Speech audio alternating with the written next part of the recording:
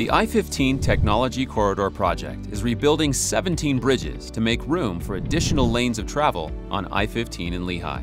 To keep traffic moving and build the freeway at the same time, the project team is constructing these bridges in multiple phases. This is why drivers are experiencing several lane shifts through construction zones. Why are we using a phased approach? Constructing safe, long-lasting bridges requires a lot of time and effort. From excavation work, to driving steel piles deep into the ground, to letting soils settle, pouring foundations, placing girders, installing decking and railings, plus painting and finishing. It's a gigantic task. Using this phased approach with lane shifts allows our contractor to continue working by routing freeway traffic around each construction area.